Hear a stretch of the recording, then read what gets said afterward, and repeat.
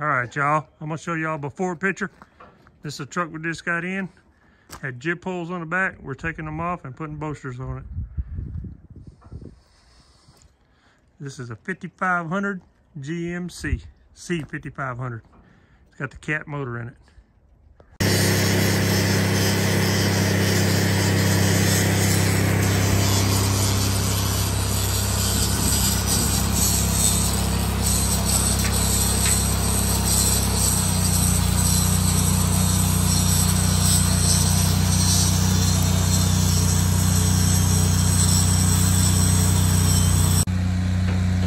Hello, y'all. This is Talking with Seaux. How y'all doing today? Guys, we got the truck going on.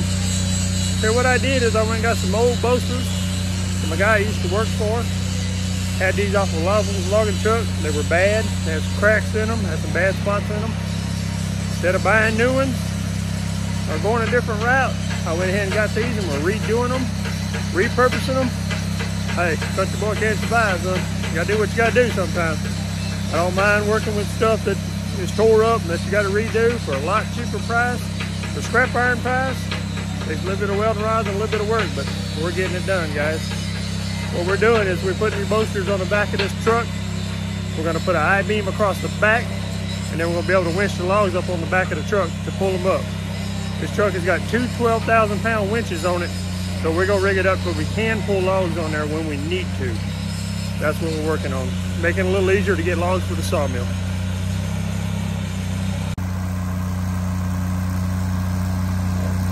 Wayne's doing a little prepping. Steven's over there doing some welding. That's the first set of boasters that we got up. We're gonna put the second set in the back. I-beam goes across the top of that one. Right here in the front of the boasters where you see the boasters coming up, the red ones. And then you got the other ones in the back. We're gonna take that bottom winch and move it up. So we're gonna have to build something to put that winch up there where we can pull the logs up higher. Make it a little easier to pull them on there. It's coming along though, slowly but surely.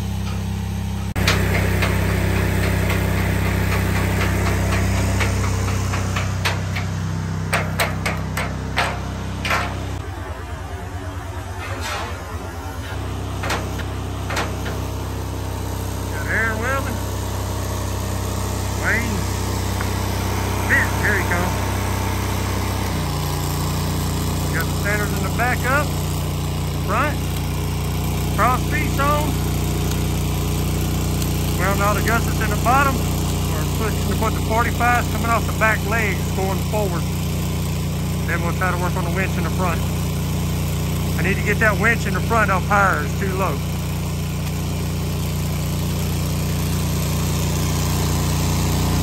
There you go, Wayne. He's over there fitting tight. Back in the old days.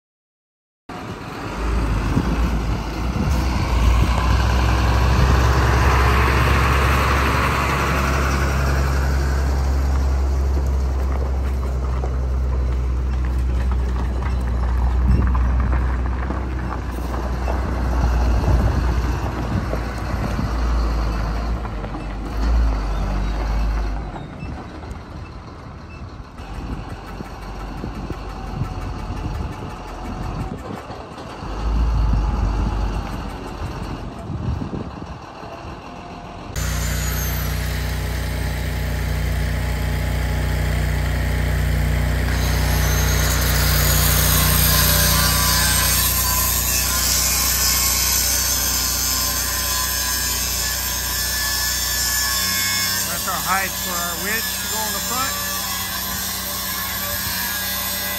Steven's cutting them posts off. They're too high. Alright guys, what we got going on over here?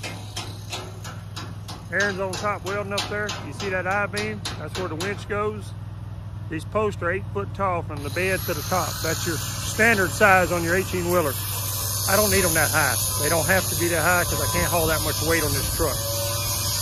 And instead of just leaving them up there I'm having problems going over the top with the tractor because my tractor don't pick up high enough.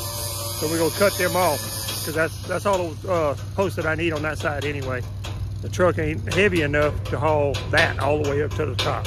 I mean, we had a pretty good load of logs on there a while ago when we come in, but we're about maxed out. That's about all we can haul on it. You guys, I hope you enjoy this stuff. We're just trying to get it done on the homestead, making things happen. Had a guy brought a bunch of cedar you see back here behind me. Right up in there.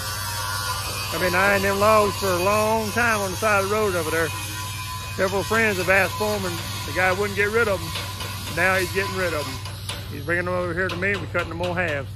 So I have plenty of cedar over here. Guys, appreciate you. Love you. God bless. I'll catch you on the next one. Bye-bye.